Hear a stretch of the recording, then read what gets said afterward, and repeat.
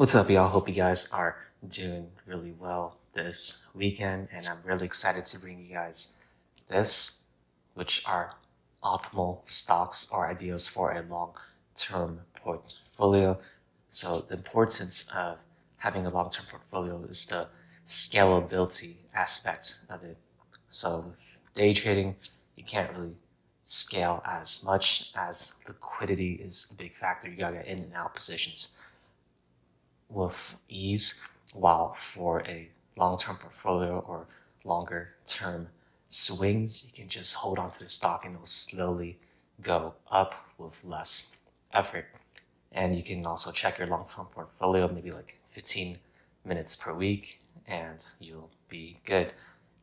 And also this long-term portfolio, you can also use it for leverage for other things such as getting lower interest rate loans, real estate deals, and etc., which will build your net worth even more, allowing you to get even more capital, to get even more stuff. So it's a positive compound effect. So let's get into the keys. So pick whatever stock company that you want to hold for at least 5 years, something that you find very valuable in.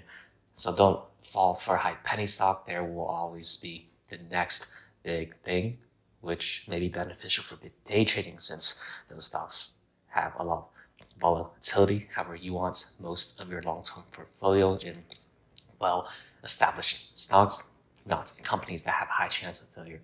So you can allocate some of your portfolio for more riskier ones, maybe 50% of the larger cap companies, 30% for slightly riskier ones, more innovative but still safe, and then maybe a little 10 to 20% for the super risky ones, the companies that you like. And also really focus on the long-term vision. So really try to have stocks where you can safely hold at nights without losing sleep over, and you'll be good. So let's get into the keys. So also, oh yeah, that was one of the keys, Lamau. Okay, so the second key is to add in capital monthly, no matter what. So this is called dollar cost averaging. So if you want to grow your wealth, you got to make it a priority, not just optional. So make it happen, add in 10 to 20, even more, 30, 40% if you have higher income to your investment for portfolio. Let it work for you and it'll slowly accumulate and grow in time. So let's get into the stocks. All right, the first category is that's one big boy. So you got your big players. You got Apple, they're involved with everything. Microsoft too, Google, Facebook, Amazon. So these are the future. These are essential. They're larger cap. They're very slower moving, but they're always constantly growing.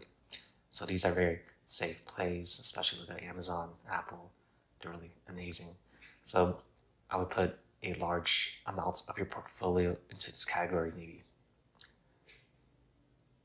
20 to 50% of it into them, as they are safe and also constantly growing. So they got the best of both worlds.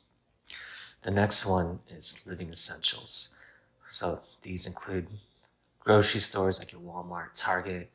They include accessories like toothpaste, like your Procter & Gamble medication, Johnson & Johnson, Coca-Cola, Dollar Tree, gas like the Pacific Gas and Electric Company, General Electric, communication like Verizon, AT&T, T-Mobile, etc. So these are things that are necessary in society that allow us to function. So by having one of these would be a lot more safe and stable for you to have. So if you're less risk averse, then allocate some more capital into these kind of necessary plays. The next one is capital flow. So you got Square, PayPal, Visa, MasterCard, banks, Wells Fargo, JP Morgan, Allied, American Express, Synchronicity, etc. So these are places where people store their capital and also transfer in and out their capital to exchange with different people. So money is a factor in society.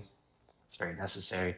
So having the means to this is going to benefit you, as these are constantly growing, especially Square and PayPal, as they're involved with the crypto industry, and others will too. So it's kind of like that one analogy where instead of selling the gold for like the California gold rush, you sell the shovel instead. So these are the shovels. Next off, we got Land of the Free. So like your Simon Property Group, your Darden's, Zillow, Redfin, Realty, Pershing Square, Hilton, etc. So these are the ones where they involve real estate and they own the land, like your malls, like for SPG, and etc. So these will always be necessary, as people will flock to these, and people will always live in homes. So this is another more safe and stable one, and these may be more beneficial too, as SPG and DRI have been hit hard by the pandemic, and within 1 to 2 years they're bound to explode higher. Next off, we got travel and transportation. So you got your Boeing, United Airlines, Delta Airlines, JetBlue, Alaska Airlines. You also have your trip planners, Expedia Trip. Then you also have other car companies like GM, Ford, Toyota, Moda. You also have places where you can stay, like Airbnb, Wynn, Marriott. Then cruise lines optional too. These are riskier, but they're higher reward. Like Carnival Cruise Line, Norwegian Cruise Line. You got your Uber and Lyft, the classic ones where people can take you to places and deliver you food. You also got Grub and Dash for delivering food too. So these are also pretty necessary in society, as you have to travel, and especially with the pandemic, there are different food delivery services in which they are benefiting you more, as people are more scared to go outside, such as DoorDash and Grubhub. Next off, we got technology. So this includes gaming like Activision, Corsair, your chip makers like AMD, Intel, NVIDIA, Micron, etc. Computers like Dell, Quantum, Kong, your social media like Pinterest, Snap. You got your SaaS, software as a service like Doku, Sign, Adobe, CloudNet, Twilio, Snow, SalesNet, Zoom. So these are also necessary, as they will innovate in the future. They're slightly riskier, as there may be another company that may come in and swoop in and innovate. So, but they're also very high reward too. So these would be part of the category, like the 30% that you want to allocate to, that will have a larger room for growth potential. But they're not as super risky, but they're not as super safe too. Next up, we got Entertainment Central. So these are things that will entertain people. People want to be entertained. So like Disneyland without streaming, Six Flags, MGM, the casinos, Caesar, Dave & Buster's Play, got an online gambling, DraftKings, Penn. You got your streaming like Roku, Netflix, Vivo, and you also got your deals like Groupon and Spotify for listening to music, and they're getting into videos too. Then we got shopping shenanigans. So these are like your e-commerce, like your Shopify, eBay, Etsy, Wish, Overstock, BigCommerce, Fiverr, Upwork. So Fiverr and Upwork are more services that you can buy, that you can outsource your task if you have a business, or you want to do anything, like if you want something graphic design or something like that. Then you have your retail galore. So these are your favorite shopping places. You got your GameStop, Foot Locker, Gap, Macy's, Nike, Kohl's, Nordstrom, Urban Outfit, Under Armour, Best Buy, etc. Ulta, Lulu. Then this also includes hardware stores like Lowe's, HD, then UPS and FedEx are the shipments of those. So pick whatever places that you like, whether that be Macy's or your favorite stores like Etsy, etc. And someone got the munchies. So these are your food places. So pick a couple of your favorite food places like Chipotle, Starbucks, McDonald's, Jack in the Box, etc. Put a little comment area. And you got Yelp too, the go-to food place or for reviews. So it could be a fun, diverse investment. picking your favorite food places too, as people always flock to these. Back to the future. So this one's an interesting category, as these are the disruptors of their field. So you got your Tesla with its electric vehicles, solar, and all the other things it's doing beyond of the vegan food. T-Doc with the online healthcare. They're constantly looking up innovative fields, space, going to space, SP, etc. Palantir, QS, I like QS right here, with their solid state batteries, got your solar, JKS, Nantan, ATF, Chewy, online pet food.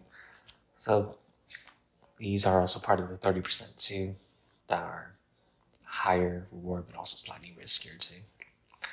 And we got Foreign. So these are your favorite stocks that are outside the US, like NEO, Baba, just like the Amazon of China, Jumia, just like the Amazon of Africa, Baidu, great service, JD, and also another great e-commerce.